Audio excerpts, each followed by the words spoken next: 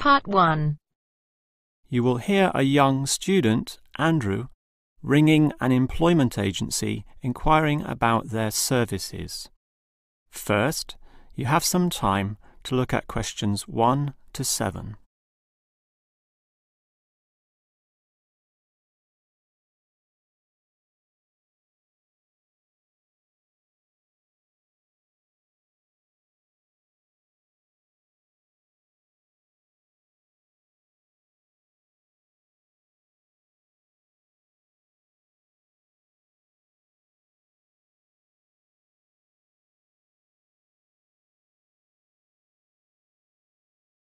Now listen carefully and answer questions 1 to 7. Hello, is this the AAA employment agency? Yes. Hi, I rang before. My name's Andrew Peterson. I rang you earlier and gave you my personal details. If you remember, I'm that student looking for work during the summer holidays. Oh, sure. Actually, I have your file right here. But we still need to add some further information. Yeah, that's what they told me, and that's why I'm ringing. What do you need to know? Well, we have to know your main level of education. It's a degree, I suppose. Yes, but I'm still doing it in engineering. It's quite interesting. Some of my friends are studying computing, though, so I'm interested in that also. Well, I'll just write in your main degree subject, engineering. We usually have a demand in computing, though. Have you worked with computers before? No, I just do some programming for fun at the university, but I almost got a job as a computer designer once. Actually, the only job I've ever had was as a car salesman, believe it or not. Well, at least you've had experience dealing with customers. What about hobbies, though? Sometimes they can help develop useful skills. In my free time I don't do much, mostly study. I play chess occasionally at the university chess club. That's right next to the tennis courts, but I'm not interested in that. Chess helps develop analytical skills, so I'll put that down. Of course, it's your main skills that employers want to know about. What would you say they are? Well, I'm in my 3rd year now, studying electrical machines and generating systems, but I'd say electronics is my best skill. Much better than, say, my machine skills, which aren't so good, actually. OK. Machine skills are in demand, but so too are electronic ones. So we might be able to find you a part-time job in that field. But what sort of money do you expect to get? Oh, anything, really. I'd want the standard payment, let's say. What's normal? 1,000 a month? 1,500? I'll just put $1,200, OK? That's fine by me. When can you start? Say, within 2 days? Easily. Actually, less. In fact, just give me a ring and I'll be able to start immediately. Although I admit it'll take me a few days to get used to getting up early in the morning. OK, that's just about it. Unless you'd like to add anything else which may help with your application? Not really. I ride a motorbike, but that's unimportant. I'm friendly, but every applicant claims that, right? I can speak another language. Ah, that might be useful, depending on the language. Is it Chinese? A Chinese speaker would go down well. Spanish, I'm afraid. You see, I grew up with some friends who came from South America. OK, I'll write that down, but I don't think it will help that much, sorry to say. Before you hear the rest of the conversation, you have some time to look at questions 8 to 10.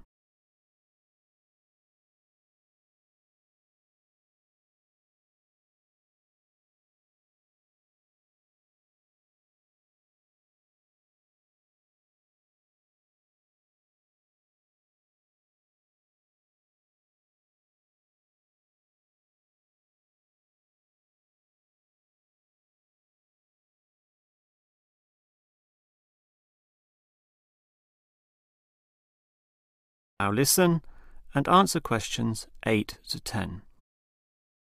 Well, thanks for your help, and hopefully I'll get a job soon.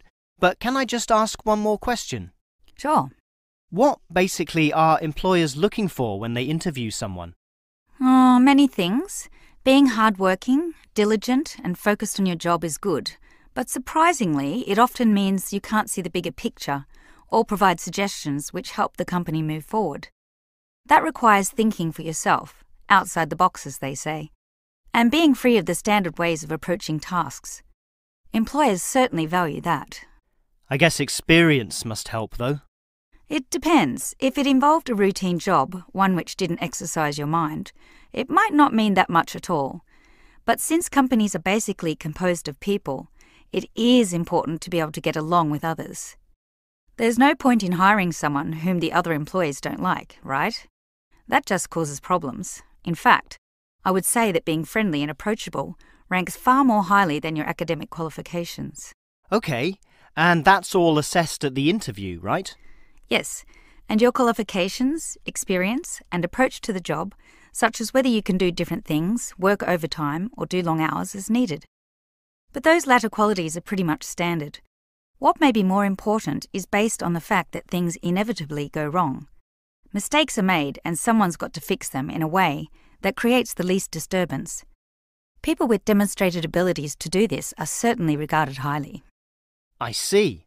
That's very interesting. That is the end of part 1. You now have half a minute to check your answers.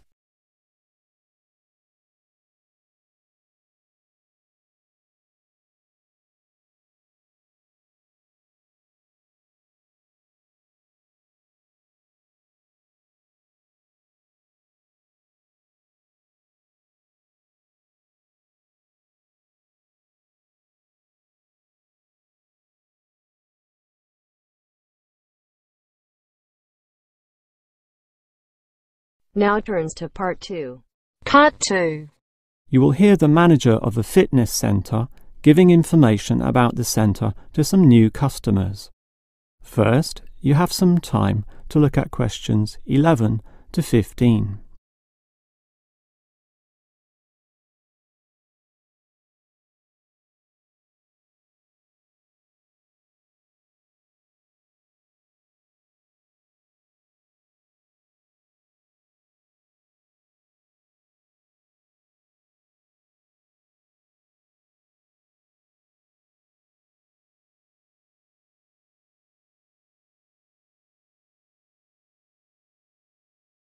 Now listen carefully and answer questions 11 to 15. Hello everyone, and welcome to the Fit for Life Health Centre, a place which, as the name suggests, is not just for short-term solutions, but rather intends to put you on a sensible and achievable footing for the rest of your life. And that's how we're different. For example, we could immediately put you on a harsh exercise program, expecting you to work out every day, but such a plan would see you quickly lose interest.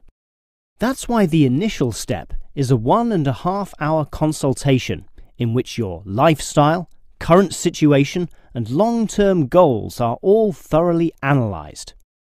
Now, an important part of this consultation involves analysing what you eat. There's no point exercising here and losing weight, then putting it all back on later. You will need to show self-control and discipline in your diet, and we'll work on that. Similarly, we'll put you on an exercise regime suitable for your level of fitness. So that will involve a test where we will take you through some activities, then measure your heart rate and blood pressure to determine how fit you are. This will be monitored during every subsequent consultation, along with your exercise schedule, and that occurs monthly and not half-yearly, as with many other centres. As to our actual exercise machines and programs, you will have to decide whether it is muscle mass, stamina, or general fitness that you want to develop. Think about which of these 3 you want to target, and we'll design a specific program for you. But remember, bulging muscles aren't necessarily suitable for everyone.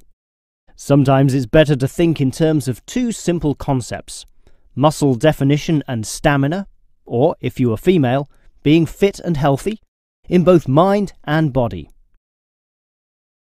Before you hear the rest of the talk, you have some time to look at questions 16 to 20.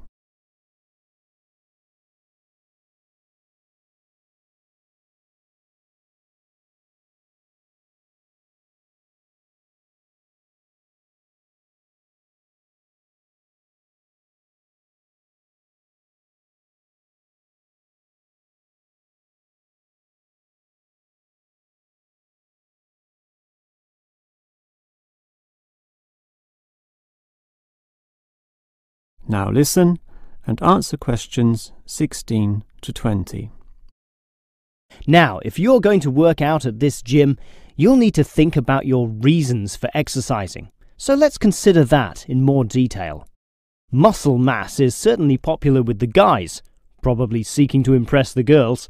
And with muscles comes the confidence to do that, right? Well, for that, you'll need our high-stress weight units, where pumping iron is all the rage. Moving on to other benefits, one of the main ones is beating the tension of life, right? And the longer the exercise is, the greater the rewards in this respect. Thus, playing squash can certainly help, and so can swimming. But what's much better, as every jogger will tell you, is their activity. So we have ample jogging machines and they're always popular. They can provide good fitness too, as can the yoga classes. However, again, let's not forget playing squash, which I would say is the optimum way to improve your general well-being. Such an active, energetic game, plus the competitive element, drives you forward into high levels of health and fitness. These, of course, are the ultimate purposes of being here, but remember, the centre is full of like-minded people, all of whom are interesting to meet and valuable sources of information. The yoga classes have a pre- and post-meeting session, so you'll certainly meet others there, although they'll all be yoga enthusiasts, which limits the range somewhat. But whether doing yoga, swimming or exercising, everyone showers, right? So those facilities are where you'll hear all sorts of interesting conversations and really get to know people. Not like the front desk area, which is mostly empty as patrons go immediately inside to do their exercise. Of course, the front desk can answer all your questions and has information brochures and such like, but for knowing more about a greater variety of subjects and community concerns, look at the notice board in the yoga studio, where there's a huge array of papers, leaflets and articles, all for you to read and consider. That is the end of part 2. You now have half a minute to check your answers.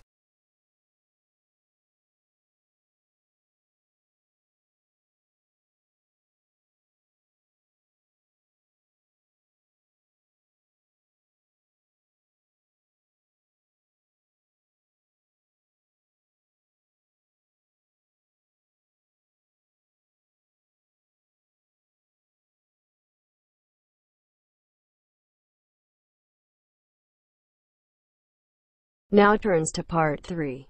Part 3. You will hear two faculty directors talking about which person in their university to promote.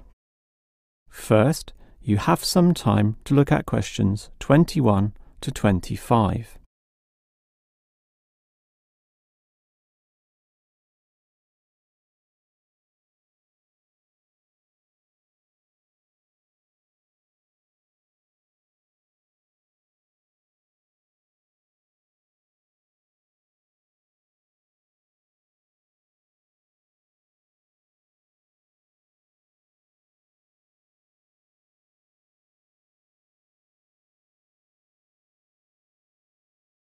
Now listen carefully and answer questions 21 to 25. Okay, we've got to decide who to promote to leading education officer. Someone from the arts faculty, I suppose. Well, it can be from any faculty, since the position requires more general skills. Handling personnel, settling disputes and motivating them to focus on the task. It was the last position which involved computer knowledge, not this one. Surely computer knowledge would help. So too would knowledge in the arts. Sure, it would help, but the key criterion is being able to direct the staff appropriately. So it doesn't matter then from which faculty we select our candidates? Not really, but I've already looked at those from computing and rejected them all.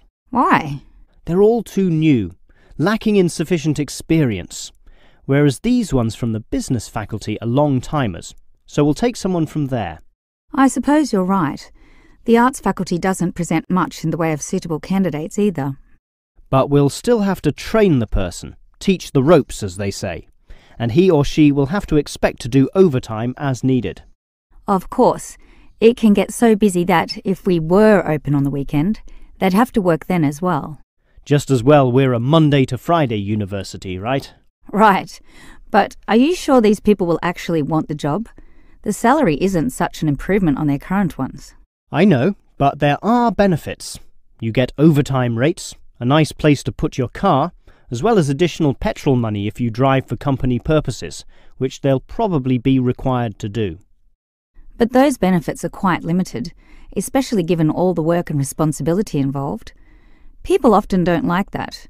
They prefer the creative freedom of less senior teaching positions. Yeah, I know. But these candidates should realise that if they do this job well, there'll be more promotions down the line. You know how everyone likes having their own office, right? Sure. Well, that would come after a few years, if they're prepared to work hard and grow with the university. Yes, that should attract these people.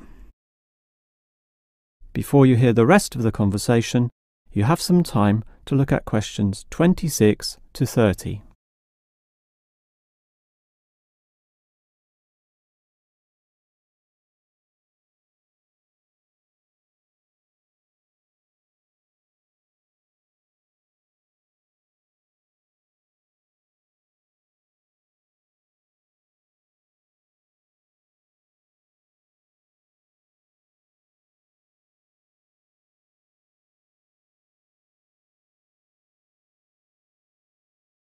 Now listen and answer questions 26 to 30. Well, that's enough talk about the job. What about the actual candidates? How many do we have? I've narrowed it down to 4. Just using their first names, that's Stephen, Abdul, Lek and Oscar. As you said, there's quite a bit of experience between them, about 34 years in all. What's the exact breakdown of figures? Abdul and Stephen both have 7 years. Lek has 1 more, and Oscar is the most experienced at 12. But who's the most qualified? Stephen and Abdul have an MBA. Oh, sorry, Abdul's got something called a MBP, some foreign thing which translates as Master of Business Practice. I'm not sure what that is, but does he do the job well? Very well, apparently. Better than Lek and Oscar, who hold a degree and some certificates respectively. But we have to think about any drawbacks. You know, possible issues with any of them. I asked the respective deans for feedback, and I found out that Stephen, the younger one, drinks a bit. So he has a problem with alcohol? No, he never drinks to excess, but at the bar he's often expressed his intention of moving on, of teaching abroad. Ah, he's not stable. Not stable at all, apparently. We'll never know for how long he'll hold the job. We need stable personnel, and people without family problems or sick relatives like the last guy we promoted. What about Abdul, then? Will he do? He might do, except his English language ability is limited. It's functional, but a bit broken, and meaning is sometimes lost. That's not the problem with the next candidate, Lek, who has good language ability, but this job involves handling people, and his dean says Lek's attitude is bad. In what way? His manners are okay, and he's interested in his job, but he believes there should always be adequate leisure in life.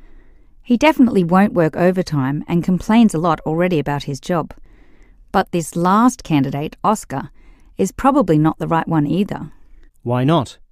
Not another problem with language. His first language isn't English, but he speaks it well enough. He's stable with a good attitude, but his age is the problem. Age is not a problem. That would be ageism, and I don't believe in that. But with his age comes health problems as well, and serious ones at that. Oh, that might be an issue then. That is the end of part 3. You now have half a minute to check your answers.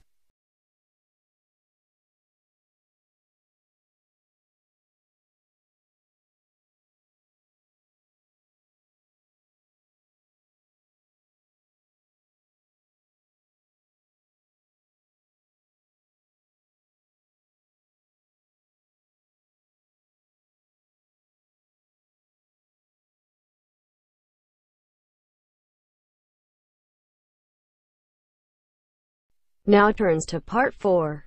Part 4. You will hear a lecturer talking about caves. First, You have some time to look at questions 31 to 33.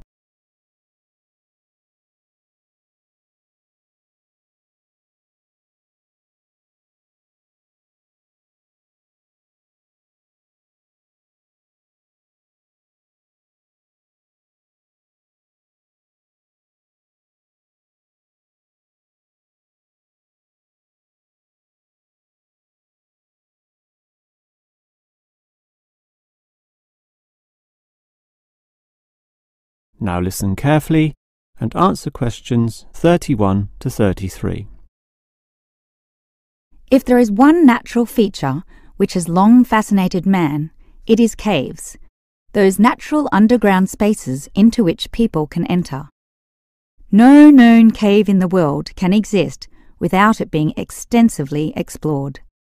Whether it be in remote areas, such as the Clearwater Cave in Borneo, or immensely long and difficult, such as Mammoth Cave in America. Or perhaps the most challenging, those caves below the water table, full with water, in which case the exploration is known as cave diving. Whatever the case, if the caves are known, as complex and difficult as they usually are, they will be explored. The formal name for the study of caves is speleology, and involves many disciplines such as chemistry, geology, biology, and cartography, or the science of making accurate maps, since the largest caves can be hundreds of kilometres long and highly complicated. If the exploration is just for fun, the activity is known as caving. But with the difficulties and dangers involved, the average caver is often involved with one of these speleological sciences. As for the number of caves in the world, research suggests that only a fraction have been found and documented, mostly in the areas in which caving has long been a popular activity, such as in America, France, or Australia. China, for example, has huge areas of limestone bedrock, prime material for cave formation, and logically must contain among the largest number of caves in the world. Yet only few are documented due to the lack of interest in caving there. Thus, as exploration continues, new caves will be discovered, and it is likely that the numbers could radically change in the future. Before you hear the rest of the lecture, you have some time to look at questions 34 to 40.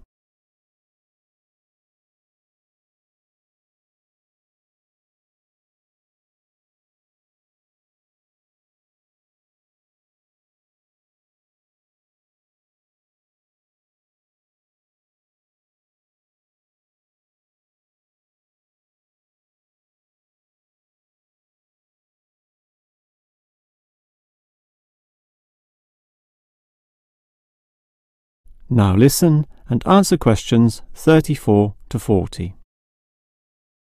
With caves being such mysterious and intriguing places, the obvious question concerns how they form. The most common cause is the effect of slightly acidic water in a process called dissolution. Here, water seeps into the ground and down through rock masses.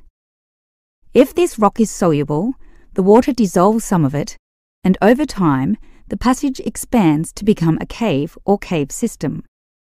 The largest and most common of these involves limestone, although other materials are possible, including gypsum, marble, and even salt.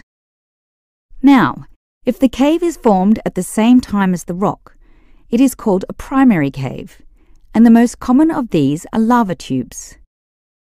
When lava from volcanoes flows downhill, the topmost surface cools and solidifies first, leaving the hotter lava to continue to flow beneath.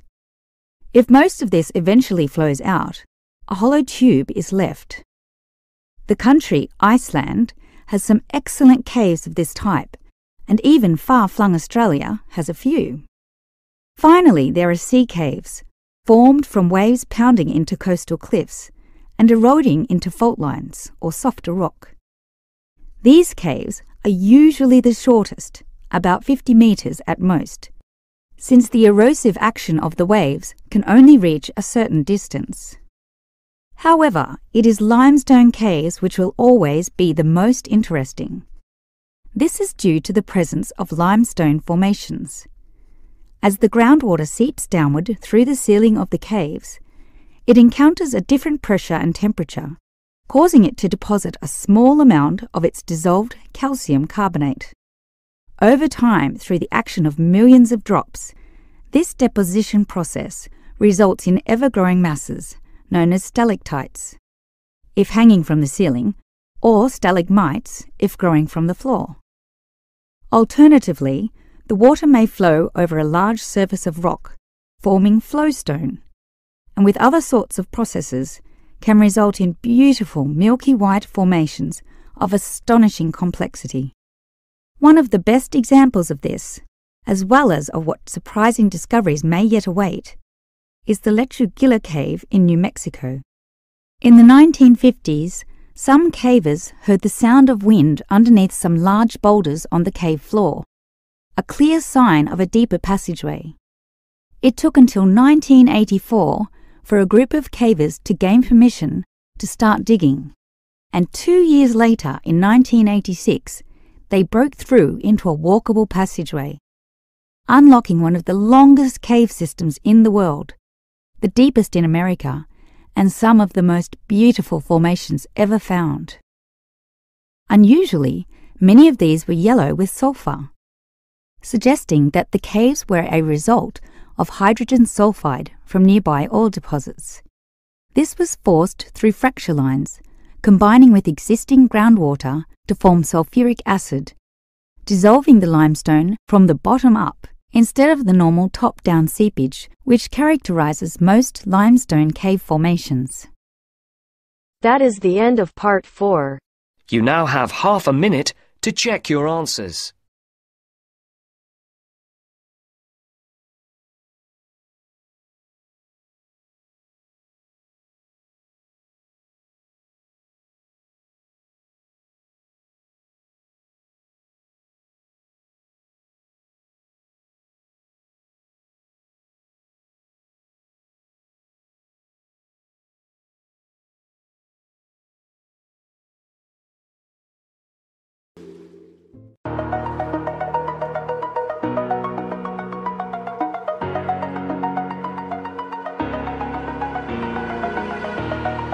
Over the edge, feel like I'm floating through the air.